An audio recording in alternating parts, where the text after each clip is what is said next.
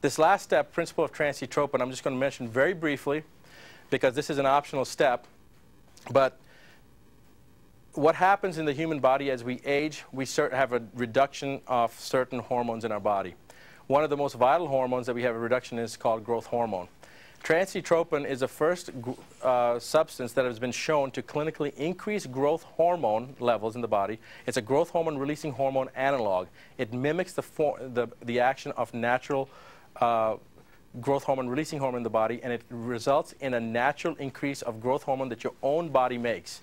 So normally, the only way to increase growth hormone is by injecting growth hormone, a synthetic recombinant substance, into your body, and that the levels come up. Whereas with Trans-D Tropin, you're sending the same message as your body normally made at a higher point when you were younger, and you tell the message goes to the pituitary gland and tells the pituitary gland, hey, make more growth hormone. So it's your own endogenous means what your body makes itself, your own endogenous levels of growth hormone that come up. And the studies that have been done show within the first 90 minutes of using Trans-D Tropin, in 117 patients that we measured using chemiluminescent radioamino levels of growth hormone, 463% increase of your own body's growth hormone levels within the first 90 minutes of usage. Within 5 weeks, from baseline to 90 minutes, over 1,754% increase in endogenous growth hormone levels. Now, what does this mean? What this means essentially is that the growth hormone that we're producing now is your own body's growth hormone and allows you to re-establish the same physiological parameters that you had when you were younger, anywhere from 5 to 20 years back. The problem is that with growth hormone injection therapy, growth hormone levels go up, but the goal of therapy seems to increase a substance called IGF-1, insulin-like growth factor type 1. Now, everybody remembers that insulin is good or bad? Bad, because it's pro-inflammatory. Insulin-like growth factor is very similar to insulin, and it actually also is pro-inflammatory. And in actuality now, there have been more than 100 studies done to show the correlation between increased IGF levels and cancer. So the goal of therapy with these the doctors that are using growth hormone injection therapy is to increase your IGF level, but that causes cancer. Trans-D Tropin is the first substance that increases growth hormone, but reduces insulin and IGF levels consistently. Cortisol levels have been measured, pro-inflammatory molecule levels consistently drop. IGF levels have been measured, pro-inflammatory molecule levels consistently drop. Insulin, pro-inflammatory molecule levels consistently drop. But the most dynamic aspect of Trans-D Tropin is the subjective response that patients experience. From athletes to people in their 90s, virtually everybody has some positive effect. Statistically, 8 out of 10 people continue using Trans-D Tropin. Some people aren't in tune with their bodies and can't appreciate some of the changes, and some people expect a euphoric event, and it's not a euphoric event. You don't feel stronger.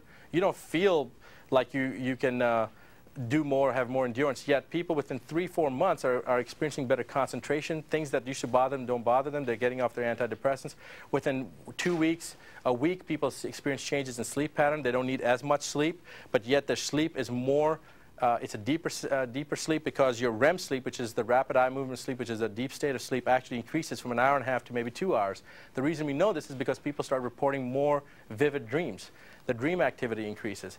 So there's a whole cascade of events that takes place with Trans-D Tropin. It increases your growth hormone levels, but in actuality, it also causes an accentuation of all the hormonal responses in your body. So you have all the sex hormones that go up, all the different thyroid modulation, everything starts to increase. It doesn't necessarily replace anything, but it does, with the exception of thyroid and with the exception of progesterone, I don't use anything else for any type of hormone. No DHEA, no pregnenolone, nothing. We haven't found that to be necessary because Trans-D Tropin seems to take care of it. The only things are people that may be thyroid deficient may still need some thyroid, and women with severe hormonal problems may need some extra progesterone. The contraindications are if a person is pregnant or if they have a pituitary tumor, which prolactin level or an IGF level has to be drawn. And there's a lot of other information on Trans-D Tropin, but I think that I'm just going to stop it here, and then we'll be able to take any questions. Right now, there are 2 options for patients to increase their growth hormone levels. And using Trans-D Tropin, we're actually getting more than just increasing growth hormone levels. But the 2 options are, 1, injectable growth hormone, or Trans-D Tropin. Now, when you compare the 2, the price of injectable growth hormone ranges anywhere from $1,000 to $2,500 per month, whereas Trans-D Tropin is $175 a month to $200 a month. The more important issues than just price is the efficacy. Trans-D Tropin results are evident within the first, anywhere from the first 2 days to the first 2 weeks, whereas with growth hormone injection therapy, most patients can go 3 to 6 months and never experience any of the changes themselves. And we've got numerous cases of doctors themselves that were on growth hormone injectable therapies, never saw any benefits 3, 4, 5, 6, 10 years out, and then started Trans-D Tropin within 2 weeks could see the benefits. So from an efficacy standpoint, you see results much faster. The type of results you see are much, much more pronounced with Trans-D Tropin.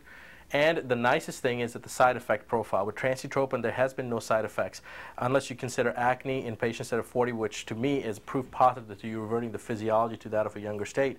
Or in some patients, postmenopausal women have started menstruating again. Well, they haven't been happy, but it again shows proof that you're reverting the physiology to that of a younger state. Whereas with injectable growth hormone, there are many, many side effects that are known. Carpal tunnel syndrome, joint effusions, acromegaly, all these different types of problems, cardiomyopathies, they're not side effects that really anybody wants to deal with. So from a cost perspective, it's better. From an efficacy standpoint, it's more effective. From a response time, patients experience changes much faster. And from a side effect profile, it's much safer. So there's really not much comparison. Oh, and the last thing, who wants to take an injection when you can put drops on your skin and rub it in?